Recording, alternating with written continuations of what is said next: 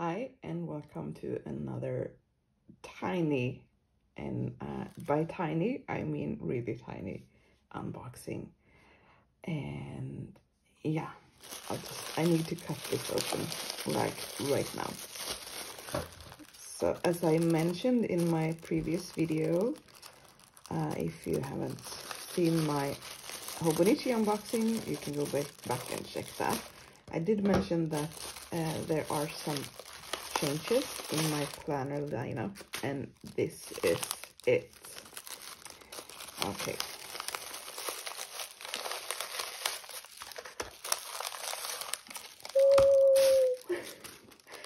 Okay, it's so tiny. So this is my new planner. Sorry, I'm just gonna pull both of them out. There's stickers in it. Okay, so this is or two actually. I got two for the price of one. This is my 3-ring binder, and it actually comes assembled. I'm just gonna see if this closes. It actually comes assembled, and one of them has green rings and the other one has white rings. And let's see how it opens. So let's see if this zipper pouch works. Yeah, it does. So you can put small things in here. It doesn't really stay open, but I think I will have to train it to stay open. And I don't like to have the pocket in the front. Oh, I really like the grid paper that comes with the planner, because what I've done is I did order some extra paper. So I'm gonna put that in here, and I also got some pockets. So let's just put those in here. So what I've done is I am going to have my daily to-do lists on here. I've done this for a few days and it really works. And I also have our meal planning for the day or for the week. And I actually went ahead, I don't have anything to, and made a monthly overview as well. I'm not really sure how I'm gonna use the monthly overviews, but I'll probably find a way. So I'm just gonna put these in here, and they fit right in. And oh, there's stickers. They are adorable. So things like this really make me happy. So adorable. And I need to make sure that I want to use the green one, or should I go with the white one? I think I prefer the white one. Just gonna. The back of it feels a bit wonky.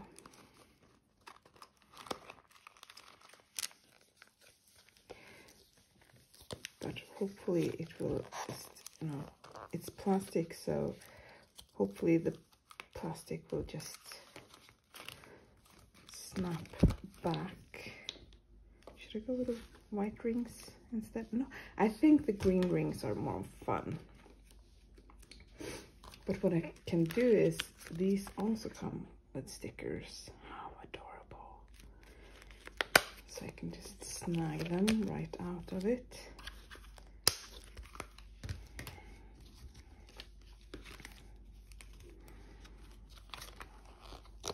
I need to train this a bit. I can snag it, and then I can place it here with the other sticker sheet.